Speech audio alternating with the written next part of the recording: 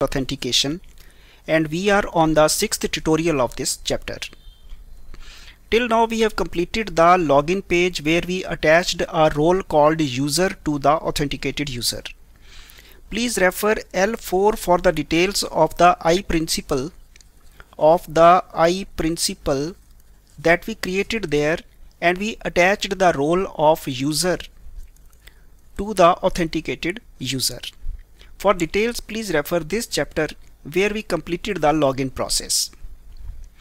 Today we shall add a page, then we shall add protection to it so that only the authenticated users, and that too with the role of user, only those users can view its contents. So this is the point of today's lecture. This diagram describes the objective of this tutorial. Again, I am explaining the objective of the tutorial. We will add an index razor page today. Then we shall mark it protected so that only logged in users can access it. And amongst the logged in users, only the users who have a role user, and in addition we shall also add a role admin so that a logged in user in the role of a user and or in the role of an admin, he should be able to access its contents. So come to the Solution Explorer, find the folder called pages and add a razor page called index. This will be our protected page. This is the razor page index. Double click the file index.cshtml.cs file and open it so that we can apply the authorize attribute to this class. This is the backing class, the index model that opens. Apply the authorize attribute to the entire class so that access to the page can be restricted to authenticated users only. But if there is a requirement where we want to restrict only certain actions on this page, say for example we want that only authenticated users should be able to click say a delete link, then instead of the whole class we should mark only that specific method as authorize. There is a method we want to restrict to that, we will apply the authorize attribute to that particular method only.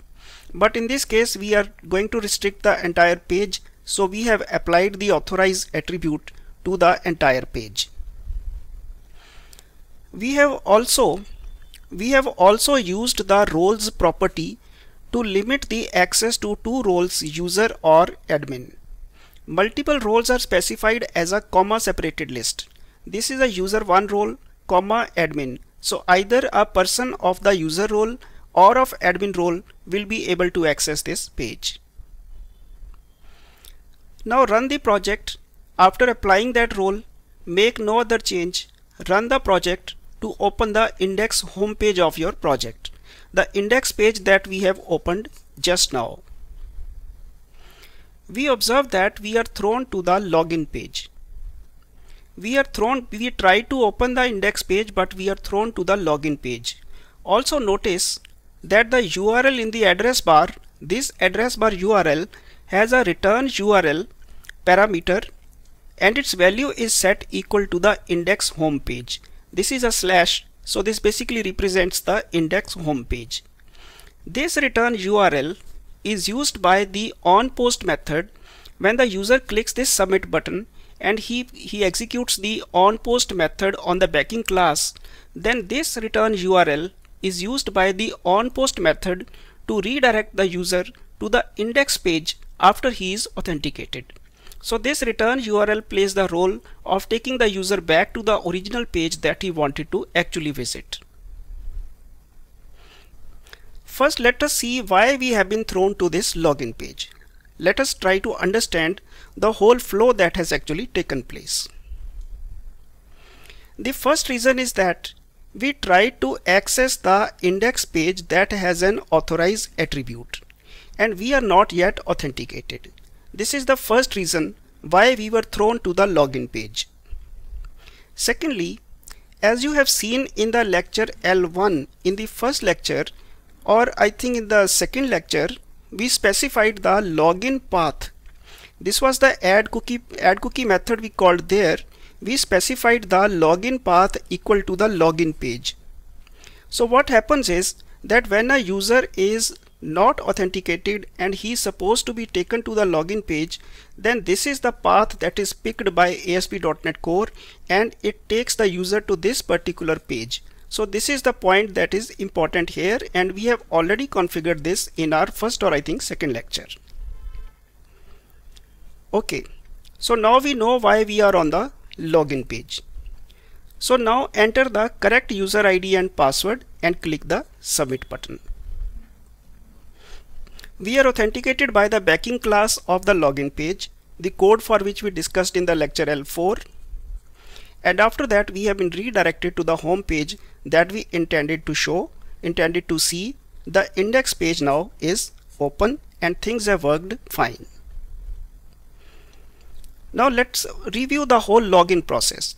Let us see how the whole process of login and how the whole process of this movement to the back to the index page, how that has occurred. Let us take a new look at that once again. So for that, let us open the login backing class, the login.cshtml.cs, the backing class. In this class, in the fourth lecture, we wrote the login process. So let us double click and open this file. This is the file that opens, and this we already completed. So now let us see those particular parts that played a role here. First of all, the onPost async method was called when the submit button was clicked. Notice that the onPost method, it receives a return URL as a parameter. And then this parameter is ultimately used for redirection.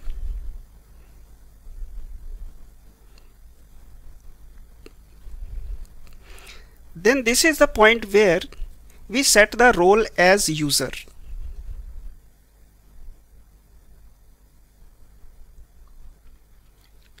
And this last line, this caused the whole redirection, local redirect. So these are the three things that we added. This caused the redirection. This is where we added the role as user. And this is what brought us the return URL. The onPost method, it received the return URL, and that is why after authentication the user was taken back to the page that he originally intended to see.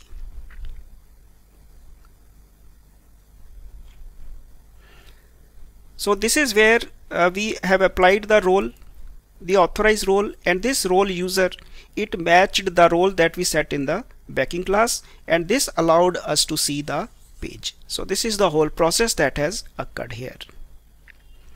Now close the project to change the role on the index page.